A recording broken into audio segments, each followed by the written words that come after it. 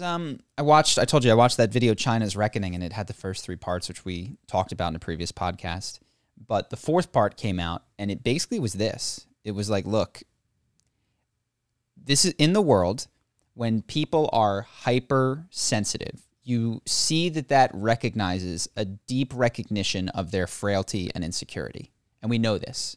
Yet when we see it in China, we don't have that same reaction. And this person's claim was China's sensitivity around these small things. And if you list Taiwan in your list of countries, and that's some egregious sin, and you're not allowed to have any depiction of the Dalai Lama in a Marvel movie, so you got to make the enlightened one a white woman from Ireland. Like their insane sensitivity around that is indicative of what they know to be a deep weakness in their position. Now, they are more powerful than they were 10 years ago, certainly, but this person argues that with, the demographic thing that we talked about and their unwillingness to really go hard back on the one-child policy, and with the number of these particular projects that they talked about in this short documentary, it's like a total of 1 hour and 20 minutes with all 4 parts. There's this big water project that they're running, and it's cost billions and billions of dollars, and this person says, look, you could just raise the price of water, and that would affect supply and demand immediately. Instead, they're diverting all this stuff, but the habit of China, according to this creator, is that they cannot admit that they've done something wrong. So when they have committed to a crappy path, which is an advantage of the way that they do things, they have the long-term vision. One of the built-in disadvantages of that is that their egos are often on the line. And so whereas America is flighty and Obamacare, now it's Biden-care, but we're going to cancel that when Trump comes in, there's not an invested, oh, this is on me if this fails. But then we go back and forth all the time. They have this problem of not being able to admit that they've made poor decisions. Well, mentioning ego is interesting to me because when I think of macro politics, I think of the strength of a country mattering more than, oh yeah, their leadership is a little bit big egoed. Who cares?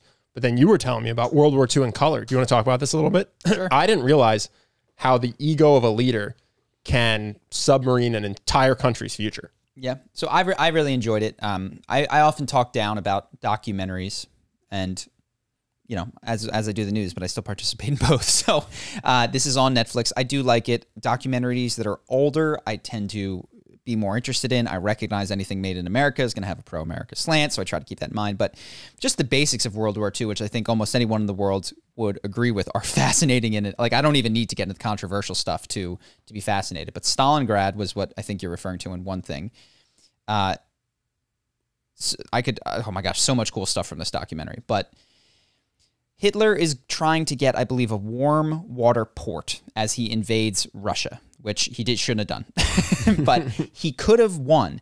But on the way to this warm water port, out of the way, there's a river, and on the river is the town of Stalingrad, which obviously Stalin named for himself. And Hitler says, we have to take that. That's where I want you to intercept the flow of goods up and down the river. He could have gone down the river quite easily, set up a blockade, no problem, no city, no fortifications, taken it. But he wants to go to Stalingrad. No, Stalin says, because he hates Stalin. Stalin says, not one step back, we're defending Stalingrad, because it's got his name in it. And for strategic purposes, it actually made more sense, because after you get pushed back from that last stronghold on the river, it's just open plains until the Ural Mountains.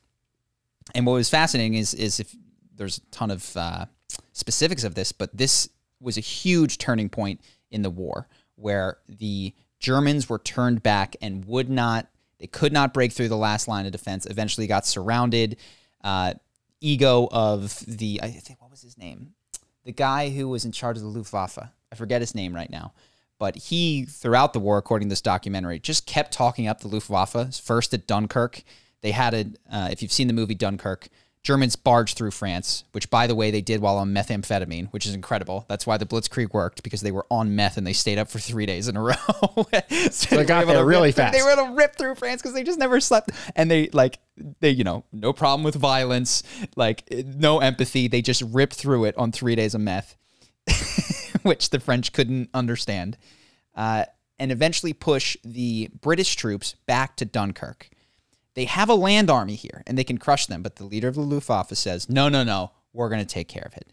And the RAF from England flies over and is able to give enough cover, keep the Luftwaffe off, and I think 400,000 British soldiers are able to escape because of this guy's ego. That was the story I was thinking. Crazy. They could have just crushed it, but they're like, no, we want to crush it in this particular way need to show because of our egos. Yes. And Britain went, all right, well, we're just going to get these guys out. We're going to That's get cool rid with of you. them. Oh, Yeah. that's cool with you? All right. So thanks for the giant egos. later on, this guy says, don't worry. The invading force of Stalingrad gets here. They get eventually surrounded come fall/winter. Mostly fall is what this documentary says. It says that the winter contributing has been over-exaggerated, that they lost. So they get surrounded by, I think, Romanians and other... No, not Romanians. Romanians were on the other side. Doesn't matter. They get surrounded. And the Luftwaffe guy says, don't worry, we can airdrop enough supplies in. My Luftwaffe are awesome. They can't get a tenth of the supplies needed to airdrop to these guys. These guys are going, can we please surrender? Can we please punch through? No, stay and fight. We have to take Stalingrad. And the Luftwaffe is really, really good. And just, they get decimated, completely destroyed. Many of them freeze and starve to death.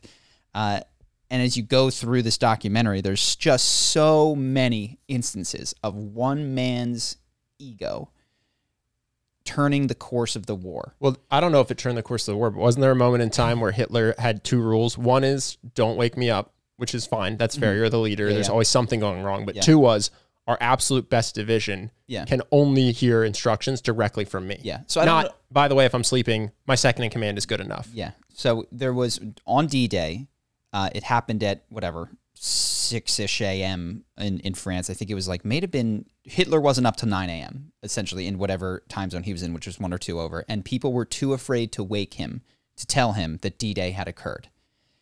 In addition, like you said, he had exclusive control of one of the panzer divisions that was stationed nearby and was an elite panzer division. Not that it would have necessarily turned the course of the war, but like, they couldn't wake up the leader, and they couldn't get control of these tanks. No, it's just a fascinating story. And the other guy who was their second in command, God, I'm forgetting all their names. Rommel. Rommel apparently was unreachable as well because he went home for his wife's birthday. It's just like all these crazy, crazy things. And I could go on and on. The Battle of Midway has the most ridiculous turns in it, as does Pearl Harbor, which is why there were aircraft carriers that survived, because they blew up all of these battleships, except the aircraft carriers happened to be out that day. And then they won at the Battle of Midway through ridiculous strokes of chance and skill as well. But it's a crazy good 8-ish hours of... I plan on watching the whole thing, but it's just what you said about China reminded me, because I can imagine myself listening to this saying, well, China's ego, that's not going to matter. What matters is your economic output, and it's like, no, actually, a leader's ego can absolutely change the course of history. Yeah, especially when he's got dictator-like control, Yeah. So I just thought that was interesting. That's a lesson I took from the stories about World War II that you were telling me about. Just how much that can change the course of something. And so when you say China's ego might be their downfall, it's much easier for me to believe, having reflected on the stories about Germany in World War II. Yeah. Well, and this is all beyond me. I'm mostly just saying what I've watched and what it made me think. So I don't know if any of this is true, but it is interesting that, that what we perceive, at least in America, as an extreme sensitivity to criticism. Like if you depict Xi Jinping as Winnie the Pooh, you're dead.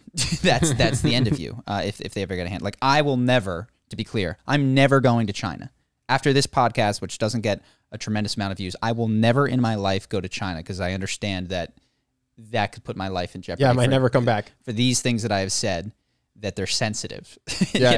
would get me. You guys are sensitive. We're not sensitive, and because you said that, you will die. We are strong. Yeah, and it's like, wow, if this were happening at a singular individual level, we would go, that person is compensating, is what we would say. So that's sort of the argument that this guy makes in his video. But yeah, what else we got? Got a lot of stuff. This is a random one we haven't talked about. I just saw, who knows if it's true, but 5 vaccinated Ohioans will be chosen at random to win $1 million. Yeah. Any Ohioan who has received at least 1 shot of the COVID vaccine is eligible. Also, I can't remember if they were going to say this or not. But anyway, so we'll just stop there. I think that's an awesome way to do it because people love lotteries.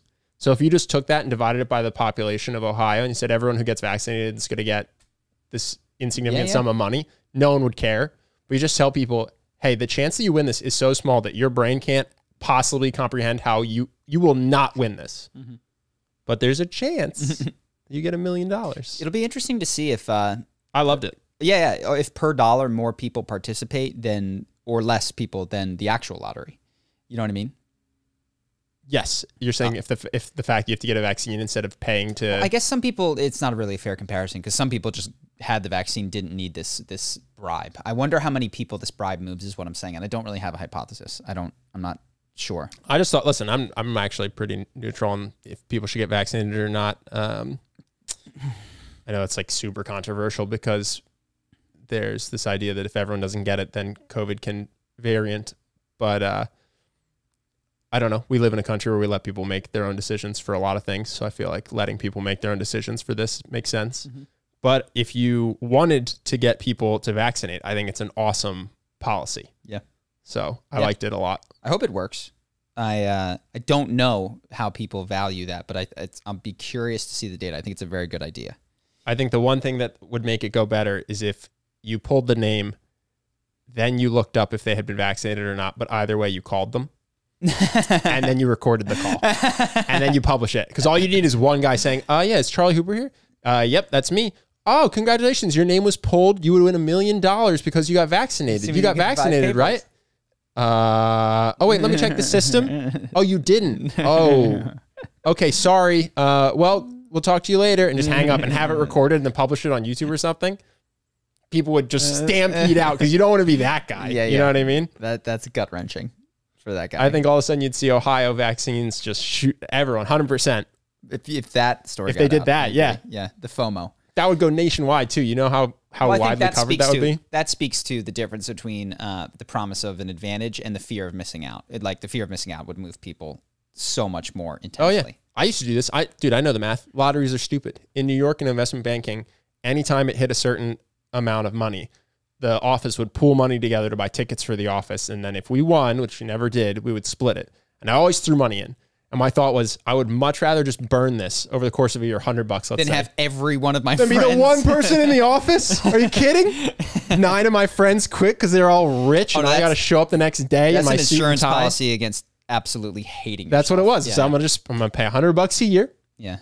To not show up one day. Yeah. And hate myself. I wouldn't have organized this. Like, I wouldn't have. No, I don't want us to buy this. But if we're going to go around, hey, you want to chip in? Yeah. I'm going to chip in for my sanity's sake. Yeah, that would be awful. Devastating. Yeah. So that was it. It was just insurance. And we never won. It was worth it. Hope that you guys enjoyed that clip. If you want to see more like this and have us do more podcasts, we are 100% funded by our generous patrons. And if you'd like to contribute, there's a link in the description, and we'll have one pop up on the screen right here so that we can do more podcasts where we have fun conversations and hopefully some deep ones like this. Either way, hope that you enjoyed the video, and I will see you in the next one.